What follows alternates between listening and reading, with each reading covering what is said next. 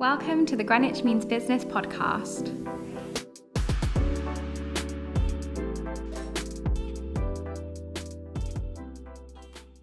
Hello and welcome back to the Greenwich Means Business Podcast. I am Dardan and today we are joined by two guests who are members of the Global Mobility Programs. Would you like to introduce yourselves?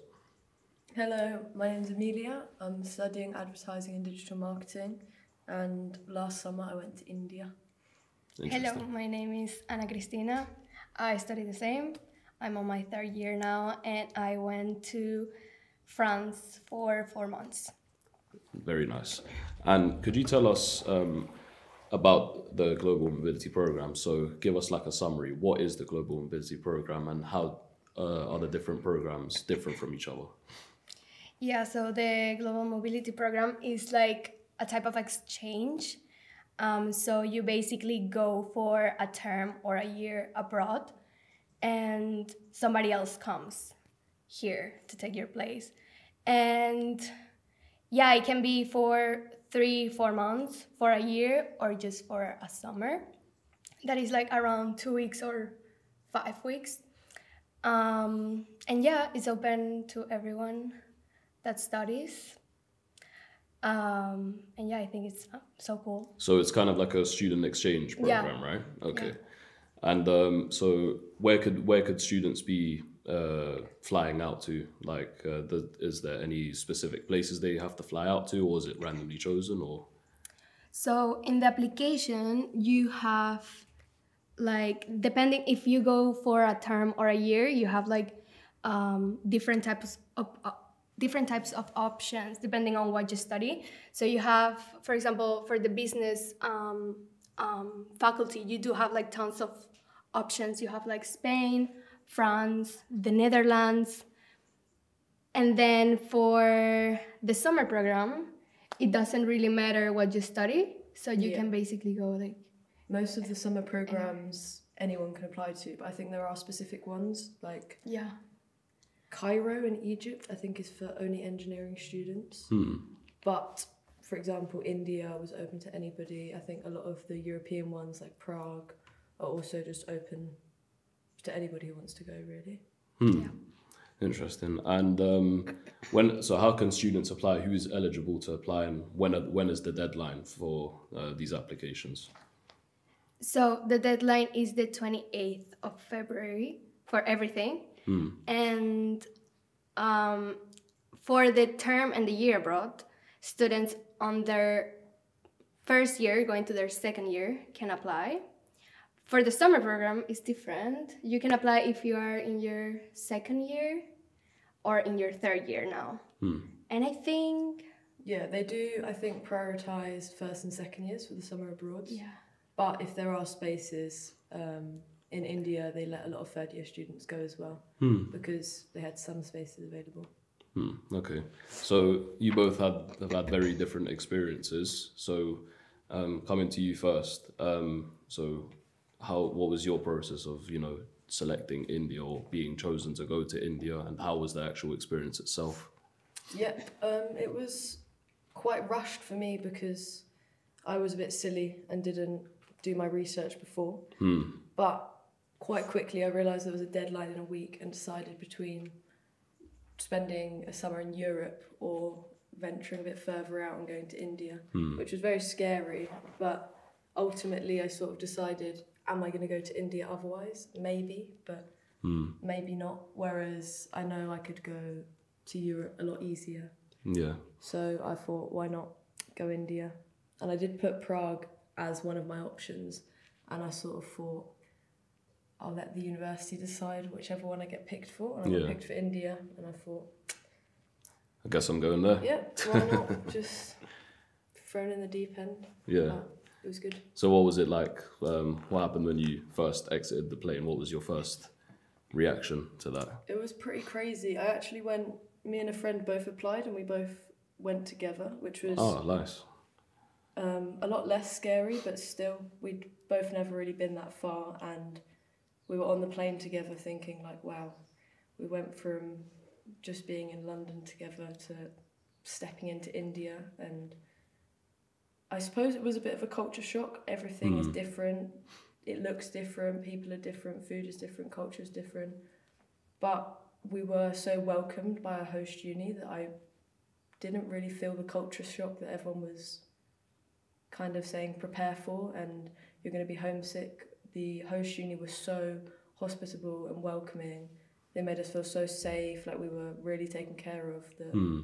It was pretty smooth, to be honest. Going with the university compared to going alone, it was very smooth. I wasn't that uncomfortable, or as maybe you would be if you travelled alone. So it is a nice first step into venturing out of Europe, I'd say. Yeah, lovely to hear. Use these programs. Lovely to hear. And how about your experience? So tell us where you ended up going. Yeah, so I went to France, to Nantes. So I had this, for the year that I applied, there was only 2 options. So it was the Netherlands or France. And I'm doing advertising and digital marketing with language, and I'm doing French. Oh, okay. So I was like, of course I'm gonna, my first option, you usually have 3 options when you do the form to apply. So my first, since I only had 2 options, was first France and then the Netherlands. And I got chosen to go to France. And for me, it was great because I study French. So it was like, I'm very good to improve my French language, to like live in France. So you fit in straight away, basically. So. Yeah. So because you think you know the language until you go to the country and you're like, this is not like what I'm studying This is at what all. I learned at the classroom, no, yeah. so different. They talk so fast and everything. But after 4 months, I do feel like I can speak better and I understand everything. Even though all the classes are teach in English, I did had French like classes as well, and you also interact every day with French people. So it's like you need to learn. You go to groceries, you go to shopping, and you need to talk in French. So for me, that was like very, very good experience. Yeah, that's why I chose France, and I never went to France before, so I wanted to go. Interesting. Yeah. Yeah. And so coming onto the language barrier thing, was there a similar problem with yourself, or? I mean, we're lucky enough that so many people in the world speak English. So at the host university, they all spoke very, very good English. Like that wasn't a problem at all. And when we were going out of campus on trips, they were taking us, they were speaking for us. They were, like I said, very hospitable. But when we did go on trips and we had a few days to walk around by ourselves, I would say it was a bit difficult. But again, a lot of people speak English, so we're very lucky. And we were also very fortunate because one person who came on the trip with us, his family were actually originally from Punjab, and he'd never been, but he spoke the language. So very we were handy. going around with him, and because one time when we went on a trip without the host university, we went to the Taj Mahal, which was amazing, and the driver turned up and he really didn't speak like English at all, and we had like a 12-hour coach through India, and I think we would have really struggled without. So yeah, shout out to that guy because he did save us. Shout out to him indeed. Yeah. And do you have any tips for any students who wish to go on the same programs that you lot yourselves did? I'd say just apply. Like, don't be scared, because I think it can be a really scary experience. But if you apply, you can always pull out, and it's really not that scary. Like I said before, if you're going with the university, you can trust you're going to be looked after. Even in a country like India, which might seem a bit more different, a bit more scary, like I said, they really look after you. You're going with a group of people. Someone from Greenwich, Ana, she came with us for the first week and made sure we settled in, and just do it. Like, it's not scary, just do it, and it's going to be positive at the end of the day. Yeah. It's a good experience. And yourself, do you have a tip for any students? Yeah, so to apply, to do it, to don't be scared of it. For me, I'm not a home student, so I'm international. So for me, a lot of my friends were like, there's no point of going if I'm even like an abroad student here in the UK. So they were like, what's the point? But then it's like, if you have the opportunity to travel to somewhere like new and learn something new, meet new people, why not? And it was so good. Like all the people that I know that have been to like abroad with this program, they never regret it. Like you always get something from there, and like it can be life-changing. For me, France was like life-changing. Like I met so many new people. Like my French got amazing, like way better. And yeah, I think my tip is to apply, to don't be scared, and to like make the most out of it as well. It's like go there, try to go to like every event that your university like is hosting, like talk to everyone, and like don't be scared of like being like alone as well. Because that was like a big thing, like being alone for a lot of people is like they have never been alone, like they have never lived by themselves, or like especially in a foreign country. Yeah, so that's scary, but it's like you grow so much from that experience. So yeah, it's a good way to do it, like throw yourself in the deep end. Like I said, I was lucky to go with someone I know, but you're going in a group of people, you're going to find people you like. And I don't know anyone that had a negative experience. Even the people on my trip that I know, one of my friends who was sick a lot, like he ate a lot of food, and I was lucky not to get sick, but even him who had like a lot of downs in the trip, I'm sure he doesn't regret it. I haven't met anyone that does regret it. Still memorable, so I guess you can take that as a positive. Definitely memorable. Yeah. And so you both study the same course, right? And how did the teaching differ in the countries you both ended up in? It was different, obviously, just because of the program. We're studying a specific marketing course, but in India, at least, it was a kind of general study.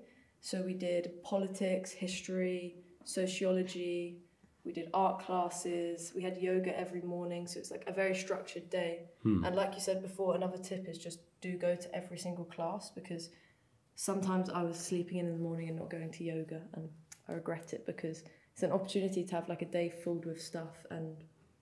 But yeah, the course was very, very good. There was lots of different things. We also did cooking class and more practical things.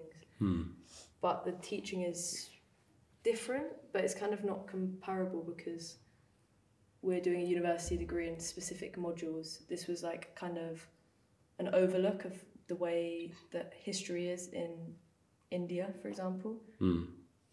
But the teaching wasn't that different. It was very similar. One thing that was noticeable was they were very formal, and I remember one guy just going on his phone in the class just for a second to like check the time, and the teacher was like very offended because I mean, education's a privilege. If someone's coming to teach you, they expect you to be like fully focused, which I think maybe is a difference compared to in our lectures. I'm sure there's loads of people on their phone turning up late, not 100%. Fully respecting the teachers. That's the only difference, I'd say, but again, it's not that comparable. So and yourself, was there any differences? So I think from the summer program and if you go like for a term or a year abroad, is different, because when you go for a term or a year abroad, you do need to complete credits, because you need to pass all your exams, you need to do the assignments. It's like you're doing like a term or the whole year abroad, and you do need to pass, basically. So for me, it was very different. In France, they do have like 4 hours lectures with only like with only like 20 minutes in between 2 hours. So it was a lot. And then you were in your class, there was French people, and they were so used to it. And then all the exchange students, we were like after 2 hours. It was too long. But after like at the end of like the last month, I was already used to it, of having these long lectures. So it's very different. They do also do exams for every class. It's not like here that you do more assignments and there is exams. So it was good because now that I'm third year and I do need to do an exam, I feel more prepared than the people that stay here only doing assignments. Because I did like 4 exams there. So it was very different, but I do feel like it was good for me to improve my study skills here in Greenwich when I came back. Understandable. And what did you enjoy the most out of your experiences? There's a lot, I'd say, within the course. It was a lot of fun, just like I said, the general history courses, learning about history that we wouldn't be taught here. And then the more practical classes like cooking, they literally like taught us how to cook from scratch, like very traditional recipes. It was really fun. But I think probably the highlight would be the trips they took us on, because they were just amazing. Like included in like us going there, they took us to the Himalayas and they let us have like 2-3 days by ourselves, which was really nice because in the university you're kind of locked in. You have to go to classes, which makes sense, but it can be a bit restricted. So I know we all had a lot of fun, and as lovely as Indian food was, they had an Italian restaurant and all us British people were very happy to have something close to having home. Like pasta and pizza, and we went on a tuk-tuk, and like the freedom of that, and the Himalayas also was a lot cooler. So I think that's why it was a lot more enjoyable, because we went in June, July, and it was so hot, like 38 degrees, so humid. But the Himalayas was amazing, and we paid, I think, only £100 extra, and they also took us to the Taj Mahal and put us in a 5-star hotel for a few days, which was also not bad. amazing. Like the trips were incredible. Nice. And yourself, what was the best moment? For me, the best thing about my trip in France was the people that I met, because after 4 months, you get to know so many people and you get like very strong connections, because as we said before, you are there with a group that is in the same position as you. Like they don't know anyone else, they're in a new country. So we all bonded in some way because of that. And now I can say that I have like so many friends that I met in that experience from all over the world. And I still talk to them, we still see each other when we can. They visit me in London, I visit them in their country. So that's like what I love the most about the experience. Also because France is amazing. So being in Nantes, I was in this city called Nantes. It was very near to Bordeaux, for example, that is like famous for the wine and like it's beautiful. Then Paris and Marseille, and well, travel more around France was so cool as well. And yeah, lovely to hear. And what did you find most challenging about your experiences? So what were your kind of like difficulties? I'd say I didn't feel it as much, but I think a lot of people would get homesick. I mean, you're away from your family and friends for a month. You're in a different country. India's very far away. I was actually there on my 21st birthday, so the only time I was a bit like I didn't get to spend time with a lot of my close friends and family on my birthday. And I know a lot of people like struggled a bit, missing people, missing stuff they're used to. But I mean, the Wi-Fi connection was good. You can FaceTime. Yeah, it's not a big problem. Yeah, essentially you are kind of living in India at the time, so it's understandable. But apart from that, maybe being careful with the food and having to buy bottled water and missing out on my favourite snacks. But which are? I don't know, just general, like even a normal packet of crisps, like they're very spicy, the crisps. And there was one brand of like non-spicy crisps they sold, and I think we sold out the whole stock of it like in the first day that we entered the uni, which is a bit embarrassing. But you're contributing to the economy there. Yeah, so pack some of your favourite snacks. In Japan, I'd say. That's another tip you'd give. Yeah. Okay. But nothing too challenging. It's alright. So what about yourself? What was the most challenging part of your experience in France? For me was the language. I think because you feel like you know French or the language until you get to the country. They talk very fast and they have like their slang and everything. So that was very challenging at the beginning. At least for like the first week, it was like just going to the shops and didn't even understand what I was buying in the shops. So that was challenging, but we did got, for example, my French classmates, they did really help us, like to all the international students. They were so nice, like giving us tips or like even like talking to us like, oh, this is what you should say if you go like to a supermarket and you need to ask for something specific and things like that. So the language was a big challenge, at least for me, even though I study French. So if you don't study French, I feel like it's gonna be challenging. And then, yeah, being homesick, because you're gonna be 4 months abroad or like a year. So that's a long time. And it does feel, even though it's a long time, it passed so fast. For me, it was like 4 months went fly by, but you do miss your home. You do get like, I wish, like, I don't know, they play different music here, things like that. Like, even this most stupid things, you do miss home a lot. Yeah, of course. But since you are with a group of a lot of international students that are in the same position as you don't feel that much because you're in the same boat. You can relate to each other. Yeah, exactly.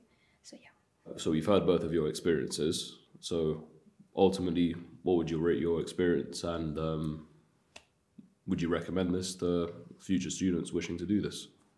Yeah, like even though there was some challenges, definitely it's worth it. Recommend it 100%. Overall, it was just very fun. It's a good experience. And yourself? Yeah, 100%. I tell to everyone, like, you need to apply because you have this opportunity after uni. Maybe you're not gonna have this type of opportunity again. It's literally because you travel almost not for free, but for way less that you would spend in like a normal trip, or you're not gonna be living this again. So it's like, if you have the opportunity, why not taking it? And who doesn't like to travel and like to meet new cultures and stuff?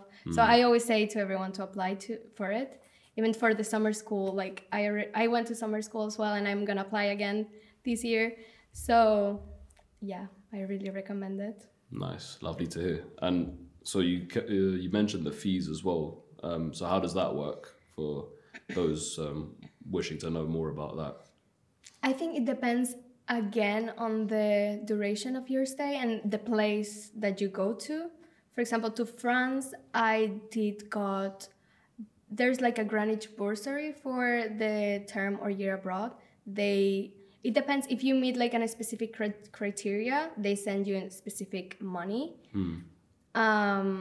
It's kind of reflective of the student loan as well, Yeah. I think. Oh, okay, makes Depending sense. on what maintenance loan you get, it is sort of reflective. But it does depend. I think the Prague trip had more bursaries, or the accommodation was free. Yeah, I went to Prague and it was almost all funded. So it was like literally travel for free. Oh, nice. In France, of course, you stay more time, like when it's a term or year abroad, you stay more time there. But the university do help money-wise a lot. It's not like they're just gonna put you in another country and you're not working, and like it's euros, for example. So it's like they do help you a lot. So yeah, they also have Santander bursary. I got that one for my summer program. So they do have a lot of fundings and bursaries to offer depending on where you're going and for how long. So it's not like you're gonna be fine. Depends a lot on the program, but even if you don't get any of the funding, it's still very affordable compared to if you travel alone. And it's definitely worth it, because even if I could buy a flight to India anytime, I'm not going to be going with a new group of people, being in a really safe accommodation. But the price does vary a lot. For India, we had to pay our flight, and they paid the tuition, and we had to pay part of our tuition, but the accommodation was included for free, as well as meals, including they took us out to eat and paid for it. But out of England, it's kind of just spending money that we had to spend. I don't know about you, but the spending money in India, I didn't spend a lot at all, because everything is super cheap. So I kind of just paid the flight, a small fee, and spent a very small amount. So it is affordable, and if you can't afford it, there are bursaries. Like if you reach out, I'd say definitely don't not apply because of money. Just inquire, and I'm sure the university puts a lot of money into it, and there is the funding. Very interesting. Are both of you hoping to take part in any more global mobility programs in the future? Yeah, I'm gonna apply this year I'm in my 3rd year, so I can only apply for the summer program. I want to go to India. There's new countries as well, so I would love to go to Bali. There's Fiji. Those are like my top 3. But there's also like Greece, which I think is very cool as well. They have Ghana, which is crazy. Interesting. Yeah, they have new countries and they're so cool. So do they update the country list every year, or is it kind of just depending on who the university has agreements with? I think they do. Yeah, some are reoccurring, like Prague has been there for years. I think India is maybe only 2 years old, or maybe longer, I'm not sure. But there wasn't the option to go to Bali last year, otherwise I definitely would have applied to that as well. Yeah. But I definitely will be wanting to do it when I can. I'm working this summer, so I won't be able to. But if I'm allowed in my 3rd year, then I'll definitely apply again to Prague in Europe, or, I mean, if we can go to the Caribbean now, or Bali, then definitely. Why not? Yeah. And you also mentioned that some places in India didn't speak much English. So did you pick up any Hindi while you were over there, or? Yep. Actually, one of our courses was in Hindi. So we didn't learn a lot, because obviously it's a very complicated language. But we learned how to say thank you, you're welcome, some sort of just conversational things, nothing too complicated, and how to count to 5. Yes. Which, I mean, didn't help us get by that much, but it was nice just to be able to thank people when eating out and buying things. Yeah, just the standard gestures. Yeah. Cool. Thank you both for coming today. It's very lovely having you. And don't forget the deadline is on the 28th, so get applying. And we'll see you on the next episode. Thank you. Thank you. You can find our podcast on Spotify, Apple, and Google Podcasts. Subscribe to never miss an episode.